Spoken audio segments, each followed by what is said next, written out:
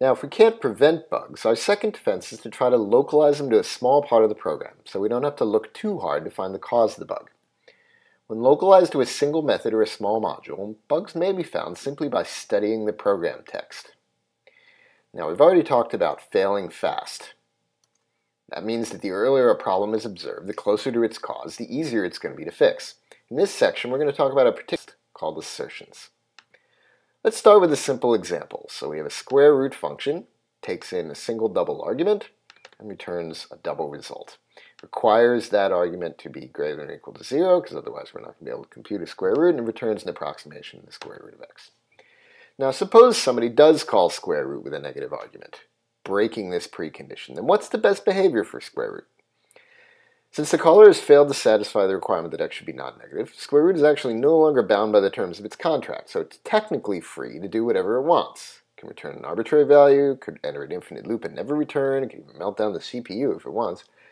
Since that bad call indicates a bug in the caller, however, the most useful behavior would be to point out the bug to that client as early as possible.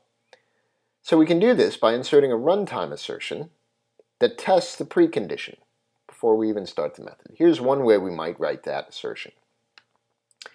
In other words, if the precondition is not satisfied, we're going to throw an exception. The particular exception we're going to use is a built-in one in Java called assertion error. Now that way, the effects of the caller's bug, passing a negative value here for x, are prevented from propagating further in the program. Checking preconditions like this is an example of defensive programming. Real programs are rarely bug-free, so defensive programming offers a way to mitigate the effects of those bugs, even if you don't know where they are. Now, it's a common practice to define a procedure or even a language feature for these kinds of defensive checks, usually called assert. What assert does is it takes a Boolean expression that is essentially a claim that this expression should be true at this point in the program. And if it's not true, then assert will throw an exception and stop the program. Although this approach actually abstracts away from exactly what happens when that assertion fails. It might exit the program, it might record the event in a log file, it might even email a report to a maintainer. That's the beauty of just packaging all that in an assert. Assertions have the added benefit of documenting an assumption about the state of the program at that point. In other words, this is readable to a human programmer. It says, at this point, should always be true that x is greater than or equal to 0. Unlike a comment, an assertion is actually executable code. It enforces that assumption at runtime. Now in Java, runtime assertions are actually a built-in feature of the language. This is not a function call in Java, it's actually a statement. The simplest form of the assert statement just takes a Boolean expression, exactly as shown above. Notice we don't need to give parentheses to it, it's kind of like a return statement in that sense. And it throws an assertion error if the Boolean expression evaluates to false. Now, an assert statement in Java may also have a description expression, which is usually a string, but may also be a primitive type or a reference to an object. That description is printed in an error message when the assertion fails, so it can be used to provide additional details to the programmer about the cause of failure. The description follows the asserted expression separated by a colon. So if x equals -1 when this assertion statement is hit, then this assertion will fail with the error message x is -1, along with a stack trace, which is what you get with every exception that's thrown and never caught. It tells you where the assert statement was found in your code and the sequence of calls that brought the program to that point. That's a lot of information for you to get started in finding the bug. However, a serious problem with Java assertions is that they are turned off by default. If you just run your program as usual, none of your assertions will be checked. It will just skip over this line entirely. Java's designers did this. They made this the default behavior because checking assertions can sometimes be costly to performance. So, for example, a procedure that searches an array using binary search typically has a precondition that the array be sorted before you call it. Asserting this requirement, testing whether the array actually is sorted, would require scanning through the entire array, which would turn an operation that ought to run in logarithmic time — binary search is a logarithmic operation — into one that takes linear time just because you're testing whether the array actually is sorted. Now, you should be willing, even eager, to pay this linear cost during testing, during development, since it makes your debugging so much easier to catch that case where you forgot to sort the array before using this binary search, but not after the program is released to users. For most applications, however, for most assertions, assertions are not expensive compared to the rest of the code, and the benefit they provide in bug checking is often worth that small cost in performance. So in Java, you have to enable assertions explicitly by passing -EA, which stands for Enable Assertions, to the Java virtual machine. In Eclipse, you can enable assertions by going to Run Configurations Arguments and putting EA in the VM Arguments box. In fact, it's best to enable them by default by going to Preferences, Java, Install JREs, Edit Default VM Arguments. And that's what we recommend you do when you set up for the problem sets in this course.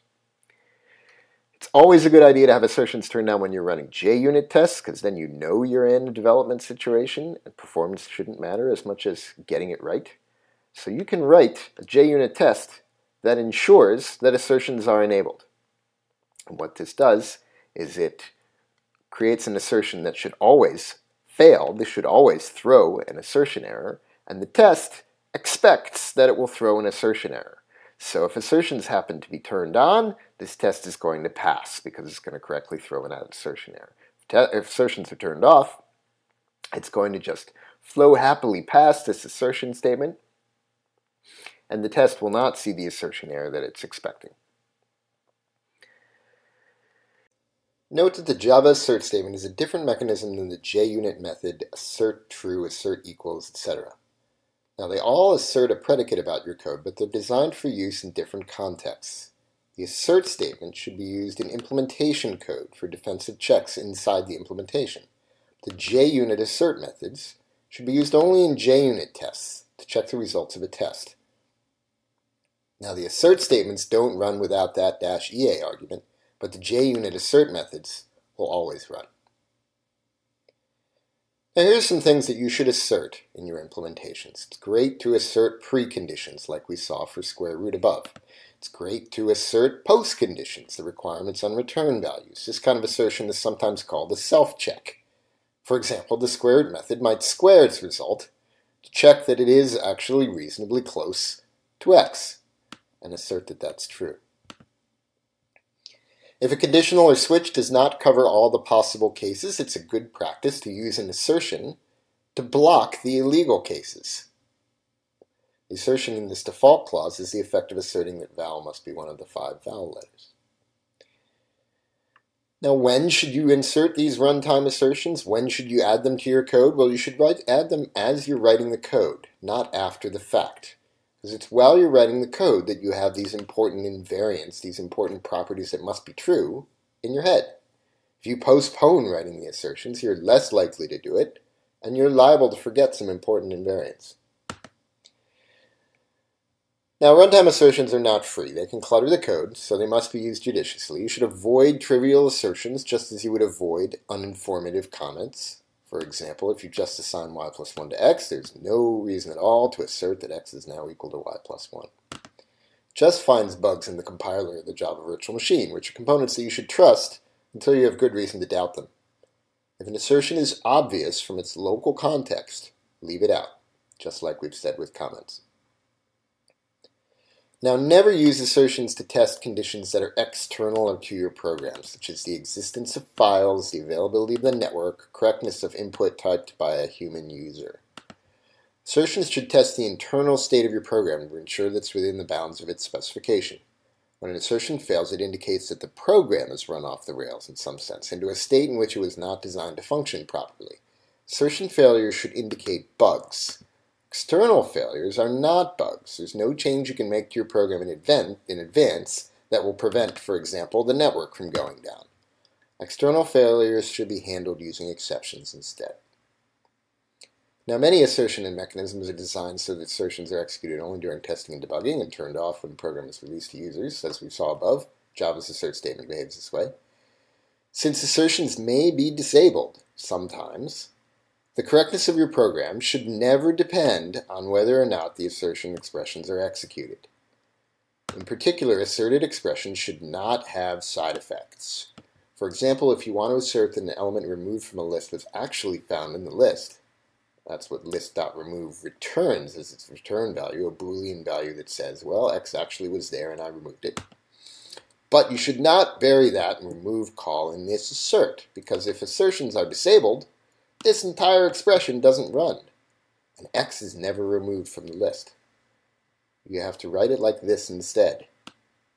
That is, make your call to remove and then assert the found variable.